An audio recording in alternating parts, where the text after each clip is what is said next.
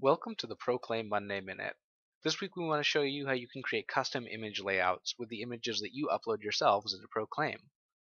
This is a feature that we had requested by quite a few people who've been using the program, and we're happy to bring you these new options.